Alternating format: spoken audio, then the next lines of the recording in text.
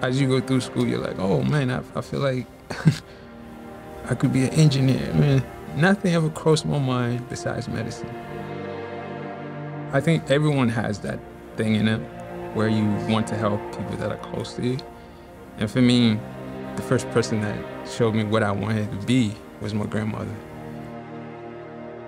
She used to call me the doctor. When I was little, she was always sick.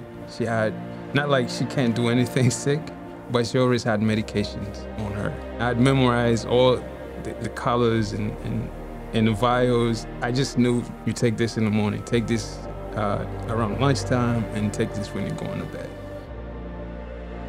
And then she started taking me to the doctor with her because I had memorized all her medications, and we should get a new one. I had to know what it was, and the doctor would tell me the instructions. So I started to realize that she needed help in terms of, managing her medications, but I couldn't give her that help. Makes you really grow up fast. Before I got into pharmacy, I feel like someone already had drawn a path out for me to, take this career and make sure that I finish it. And that what makes me feel like, yeah, I belong. The imposter syndrome was really hitting me in the first year, but I got over that.